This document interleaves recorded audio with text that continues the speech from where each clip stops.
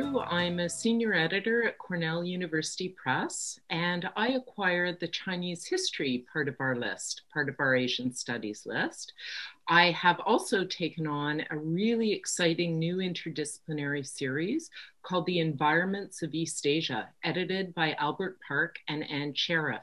It will combine works from history, sociology, geography, anthropology, and it will all be interfused with science and ecology. So that is a bright light on the horizon.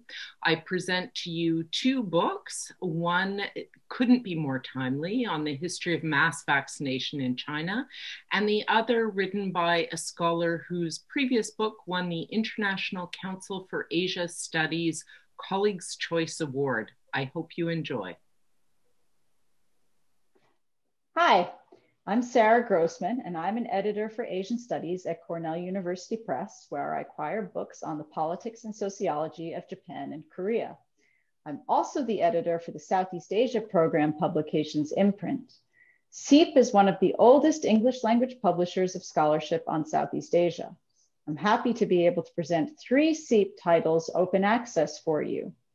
Both the Republic of Vietnam and 50 Years in the Karen Revolution offer first-person accounts of life in mainland Southeast Asia during the second half of the 20th century.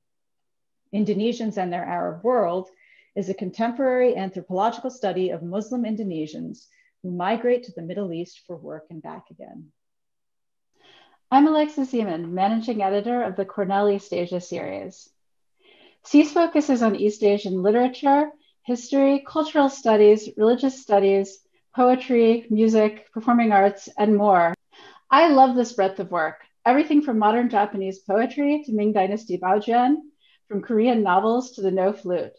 We try to reflect the real cultural diversity of East Asia and bring this to a new generation of students and scholars. I hope that you enjoy the books that we've made open access to showcase CESA's and Cornell UP's real diversity in the offerings of East Asian studies.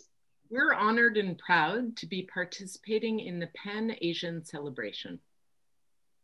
As part of the celebration, we're happy to share with you 10 books from Cornell UP. Please click on the URL.